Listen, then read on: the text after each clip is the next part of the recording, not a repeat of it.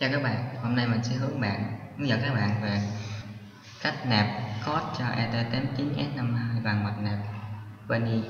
Thì đây là hình dạng của mạch nạp bunny. Thì để nạp cho cái con AT89s52 này thì chúng ta phải cần có cái file head.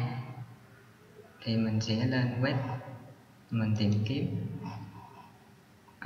Thì lúc đầu mình có làm một cái mạch, nó là mạch trái tim của cái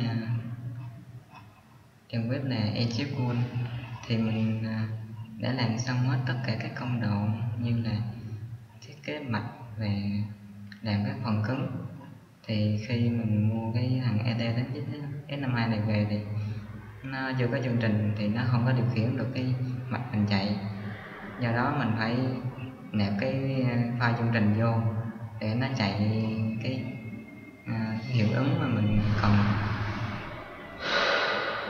Đây, trong này thì tác giả để up cái file chương trình đó lên, rồi mình chỉ việc tải về máy, về dùng cái mạch nạp bunny đó để mình nạp vào. Đây là cái file head. Thì mình tải cái file head này về, rồi mình download. Mình đã tải về, mình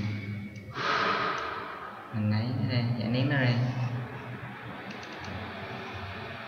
và mình lấy ở phần điều IC thì có file head này. Rồi về cái giờ mình sẽ hướng dẫn lại cách sử dụng phần mềm bunny. Thì mình cũng giới thiệu về cái mạch nạp này trước. Thì mạch nạp bunny là cái mạch nạp do cái anh Phương ảnh làm. Thì cái mạch này rất là đa năng, nó hỗ trợ rất nhiều chip, và trong đó có con AT89s52 mà mình đang dùng. Cái thông số về cái hướng dẫn anh chỉ rất rõ, nhưng mà mình sẽ nói rõ hơn về cái phần AT89s52. Thì các bạn muốn mua cái mạch này hoặc là thì có thể liên hệ vào trang web này. AT89s52 là 40 chân, đây chân MLR, thì nó sẽ kết nối với thằng 9ST. Đây là cái file đầy đủ do mình tự cái sơ đồ kết nối đây. Thì file là từ MLR nói với chính, 2 nói với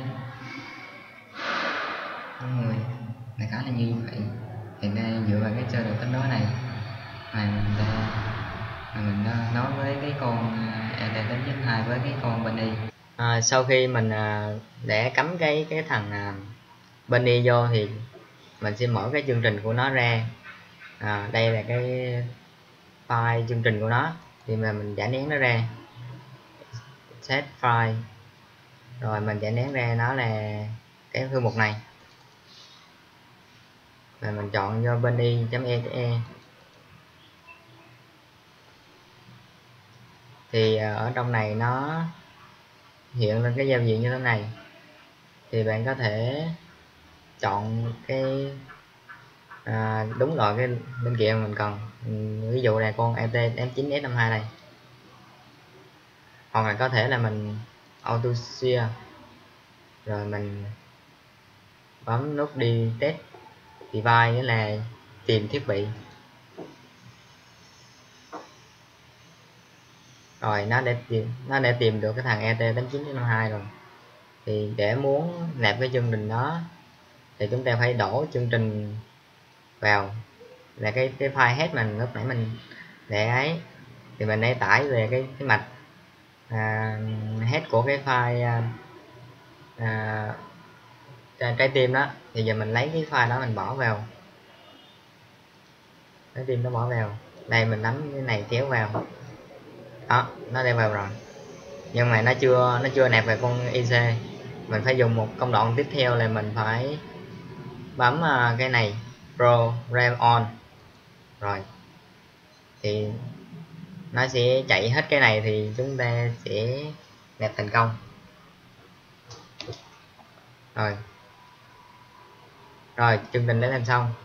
Thì để muốn kiểm tra lại nếu mà cái chương trình này đã chạy được hay không, để vào con IC chưa, chúng ta có thể tiến hành rút con IC ra. Rút con IC ra và cắm lại lần nữa.